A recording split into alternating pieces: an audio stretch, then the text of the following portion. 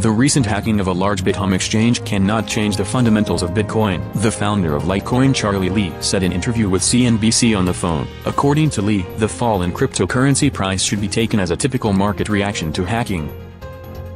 Now, the founder of one of the world's biggest cryptos to weigh in on all this.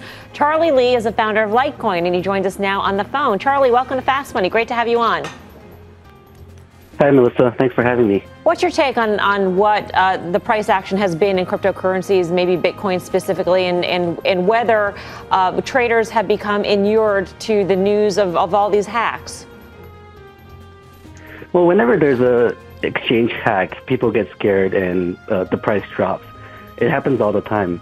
But the thing is, it doesn't really change the fundamentals of Bitcoin, Litecoin, and other cryptocurrencies.